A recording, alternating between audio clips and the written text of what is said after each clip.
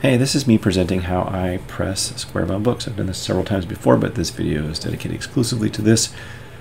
I like to get the book wet with some AccuClean, which breaks a lot of the surface tension. Put some 110-pound paper between the covers and the first pages.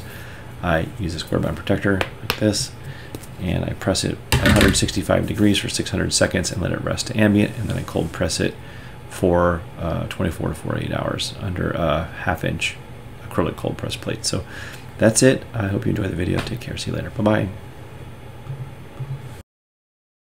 Here's the initial image of this book. I'm trying to get all the little marks you can see here. I didn't do anything special with the ball bearing or anything else except the pressing in this case. I could have, and I probably should have, but I didn't. This is the back of the book, initial image.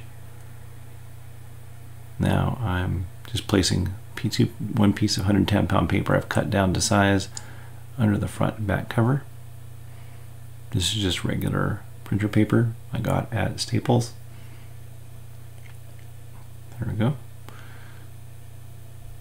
I'm wiping the book down with a AccuClean. Do this instead of steaming it. It gets it wet and makes it supple. It also cleans a little bit. This wasn't very dirty, but it still does the trick of letting me press it flatter.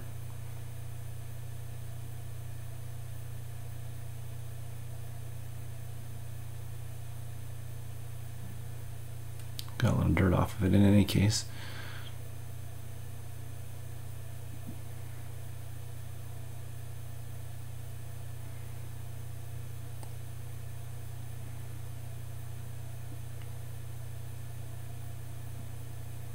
And I do the front.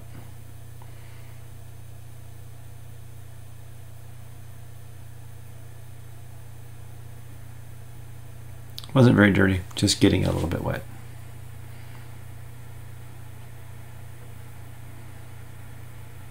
I set it to 165 degrees for 600 seconds, and then I let it come to ambient temperature, which takes about 40 minutes, and then I removed and cold pressed.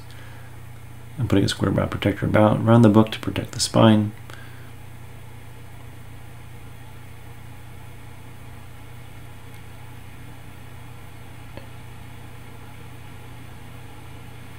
Then I put a piece of silicone release paper on top, and then one of my squarebound protector shims that presses down just inside the frame to give it a little more pressure while still protecting it. And do that because this book's a little thinner than the squarebound protector. Put a top sheet, press it. This is about 55 pounds of pressure, I happen to know. Push it down. And then I start it.